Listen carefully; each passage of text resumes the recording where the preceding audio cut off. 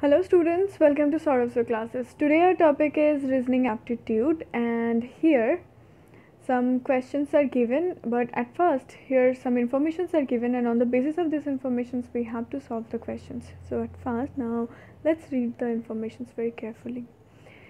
M is the mother of B. So it's given that M is the mother of B. A is the father of N.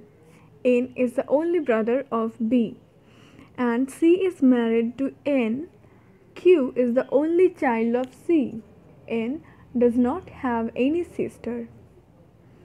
And J is the father of A. So now let's make a relation diagram on the basis of these informations. So J is the father of A. So let's take J here, and as his male, so denote it as plus. Now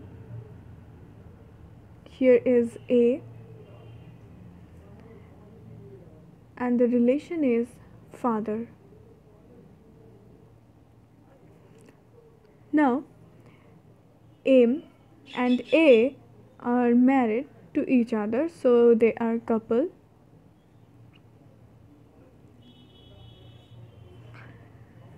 Okay, B is, okay, it was given that M is the mother of B, so here the relation is mother,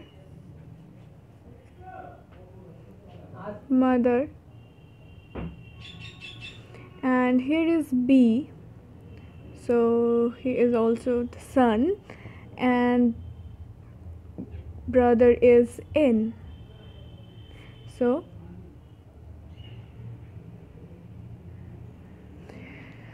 B and N are the two sons of M and A. Now the relation between A and N is father.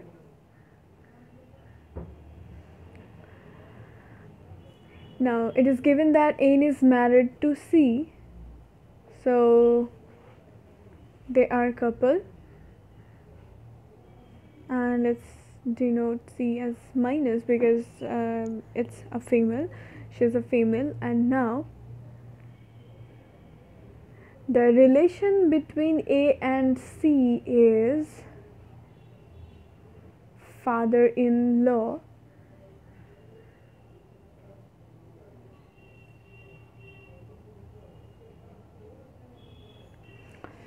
Now Q is the child of C and N, so here is Q, and here is a daughter, so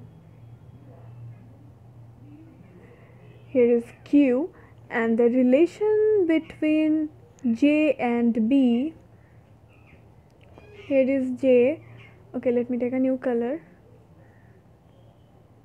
Okay, so the relation between J and B is grandson. So B is the grandson of J, and the relation between B and Q is niece.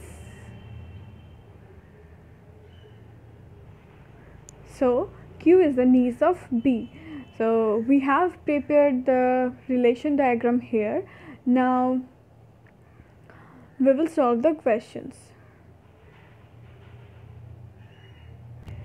Here is our first question, and the question is, if A does not have any grandson, then how is Q related to B? So we have to find the relation between Q and B if A doesn't have any grandson. So if A doesn't have any grandson, so we assume that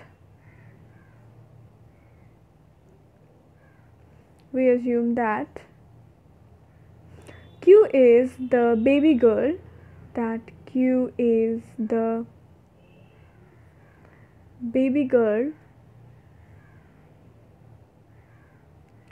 So From the above relation diagram,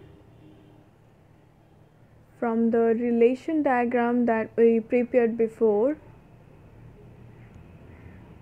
relation diagram, it is very clear that Q is the niece of B. Q is the niece of B. So option 4, that is niece, is the correct answer. So here option 4 is the answer.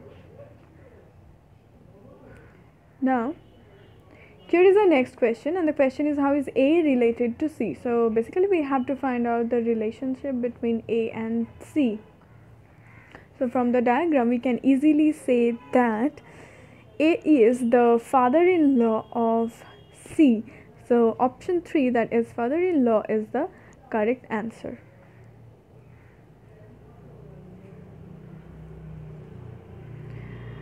Now here is our next question, and this is the last question. The question is, how is B related to J? So we have to find out the relationship between B and J.